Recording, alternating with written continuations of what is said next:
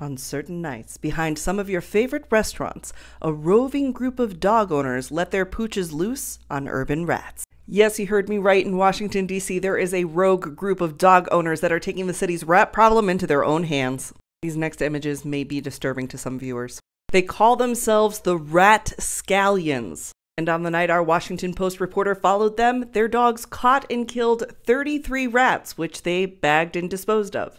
According to the Department of Health, last year there was 13,000 calls reporting rat infestations in the city. But is this safe for the dogs? I mean, mostly the dogs are vaccinated against leptospirosis, a common rat-borne disease. And a lot of the dogs are terriers, which historically have been used to catch rats. But is it legal? No!